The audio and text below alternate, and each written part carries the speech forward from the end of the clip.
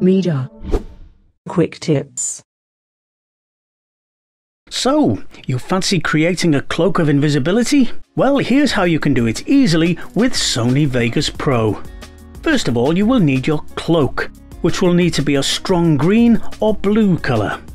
I'm going to use this cloth I got cheap from a market store. It should be ideal. Your camera will need to be locked off on a tripod so that it cannot move, because any movement will spoil the effect. First, shoot 10 to 15 seconds of just the background, what's known as a clean plate. Now, with the camera still running, walk into shot with your cloak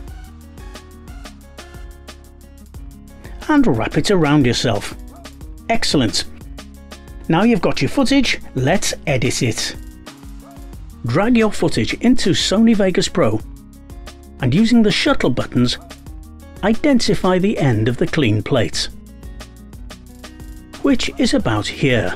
Then press S on your keyboard to split it and move it to one side. Now, in the same manner, find the best take of your cloak waving bit and trim it to size. So now you should be left with two clips, your clean plate and your cloak waving bit. Now we need to place the cloak waving clip above the clean plate. So I'll just drag the clean plate here and slide the cloak clip on top. Now to make the cloak invisible. Shuttle the cursor forward until you have a good view of both the cloak and the person holding it. Now on the cloak clip, click the Event FX tab here and again here. Now select Chroma Key by double clicking on it. And there it is. Now if I move it out of the way so that we can see the monitor, we can see that the Chroma Key has already had a pretty good guess at the colour match. But I'm going to try and tweak it even closer. So I click on the colour bar and I'm going to move the target cross around to see if I can get better transparency. There, that looks pretty good. And now just a hint of the high threshold slider like this makes a big difference. Excellent, I'll go with that. Now to make the disappearance complete, I'm just going to identify the points where these shadows here have disappeared. And I'm going to add a fade up to that point, so that when it's played, it will fade to just the clean plate.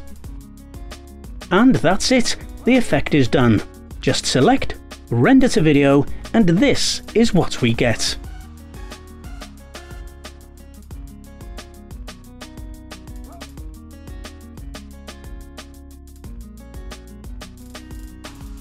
There you go, Cloak of Invisibility. Well, that's your lot. If you've enjoyed this video, then please subscribe, like and share. And don't forget to hit the bell icon so that you don't miss new videos as they come out. This has been a Media Quick Tip, and I've been William Hugh.